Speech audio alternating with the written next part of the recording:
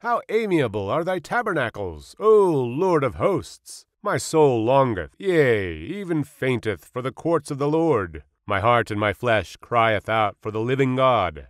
Yea, the sparrow hath found an house, and the swallow a nest for herself, where she may lay her young, even thine altars, O Lord of hosts, my King and my God.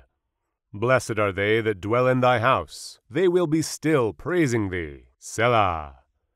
Blessed is the man whose strength is in thee, in whose heart are the ways of them, who passing through the valley of Baca make it a well. The rain also filleth the pools. They go from strength to strength. Every one of them in Zion appeareth before God. O Lord, God of hosts, hear my prayer. Give ear, O God of Jacob. Selah.